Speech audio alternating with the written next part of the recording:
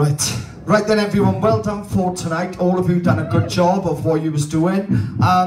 What I'm going to do now is I'm going to call some people forward and the rest will stay at the back, alright? So if we do that first, what we're going to do then, as judges, I'm going to give our results. I can announce that it was really difficult tonight, but we are going to send 2 people home tonight, alright? So 2 of you are unfortunately leaving us, alright? But here we go. I'm going to call the people forward that I'd like to see forward, and then everyone else step back, alright?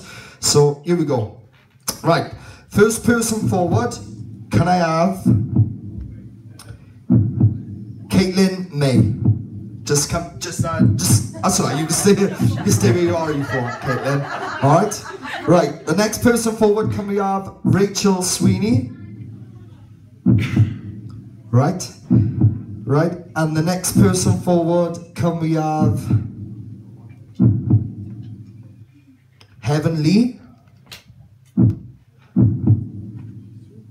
And the next person forward, can we have Shemaine? Right.